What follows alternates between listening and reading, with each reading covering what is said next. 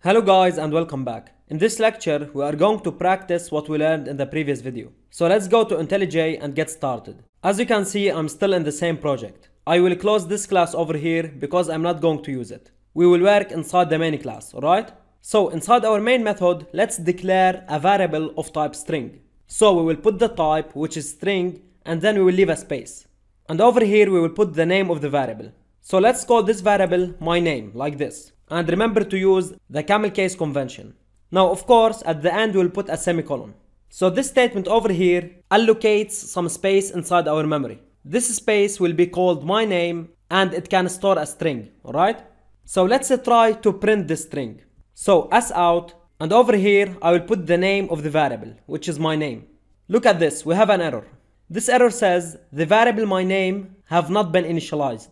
So in Java, in order to use variables, we have to put a value inside them, alright? So let's do that.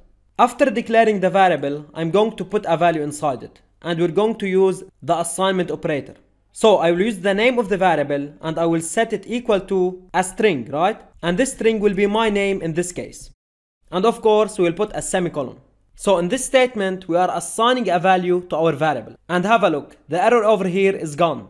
And this is because now we have a value inside our variable. So we are declaring a variable, we are storing a value inside it, and then we are printing it. Let's run our program and have a look over here. This is our output, alright? Now, instead of declaring this variable and then assigning a value, let's initialize it right away. So what we'll have to do is the following.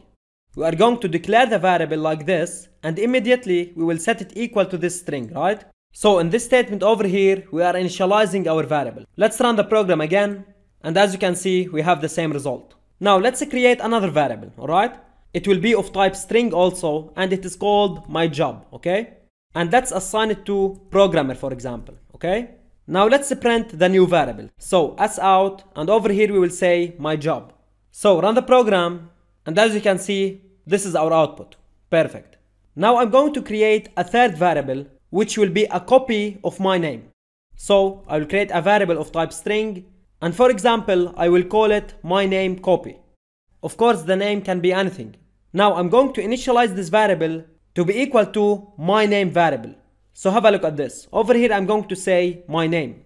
So what will happen exactly? This over here is an expression because it evaluates to a value, alright? So what is the value that we'll get from this variable? It is the value that is inside the variable.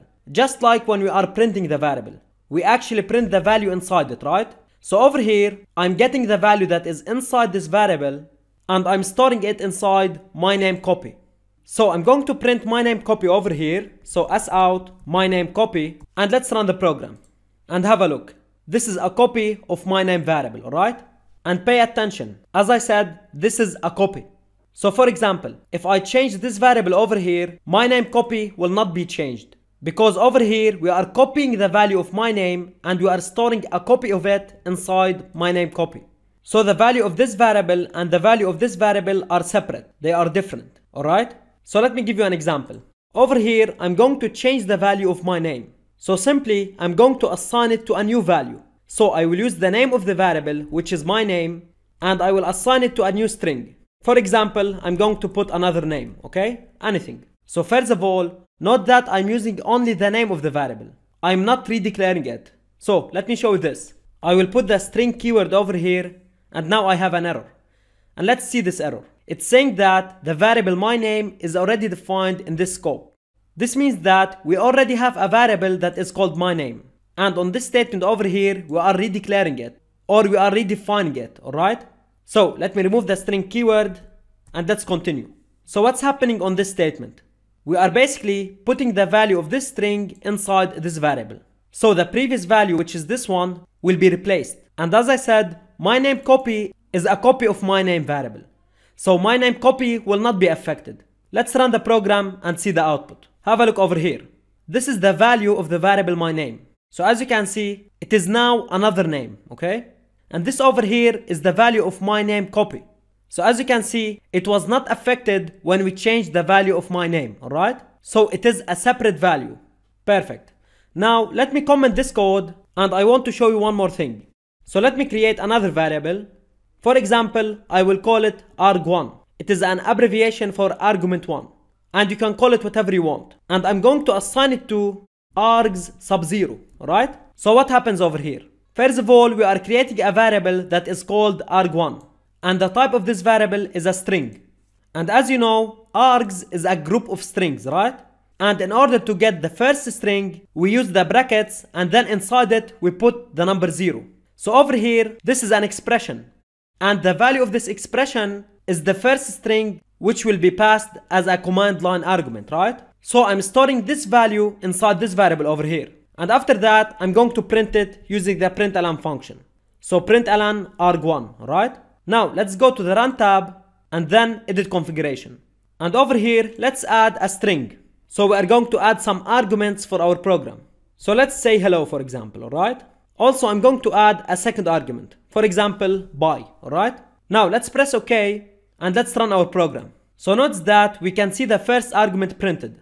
So we have successfully stored the value of the first argument inside this variable and we printed it, alright? Now you might ask, why did I add a second argument? I did that to show you that if you give the program some arguments and you didn't use them, this will not be a problem. So for example, this program received two arguments, right? Hello and bye. And we only used the hello argument. We didn't use the bye argument. And we have no problems with our program. And of course, if you want to print the second argument, you can simply use the println method and print args sub 1. So let's run the program, and now we have hello and bye, okay? But remember, if you try to print the third argument, which is args sub 2, this will give you a problem, because we didn't give the program a third argument, alright? So let's run the program, and as you can see, we have an error. So this is it for this video, and I'll see you in the next one.